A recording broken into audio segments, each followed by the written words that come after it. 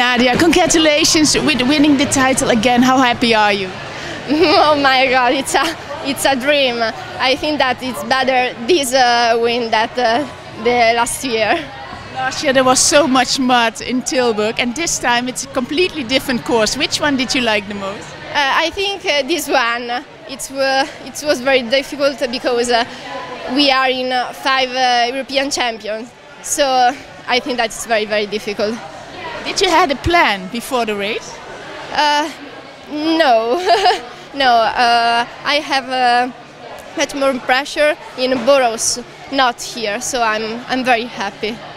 And in the last lap, you were still, you were making the difference, the gap, but you looked very confident. You were not looking back whether they were coming or not.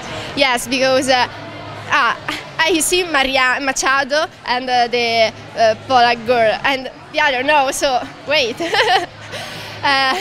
The last lap, I was very tired, really, really tired. I think that okay, stop, I'm tired, but I listen my coach, my whole team to clap me, so I think no, I continue. And now, how was, if we look back now on the whole of 2019, what kind of year was it for you? It was a beautiful year. I have the exam this year of the gymnasium. And now I'm in university, so I think that it's a great year. What do you study? Architecture.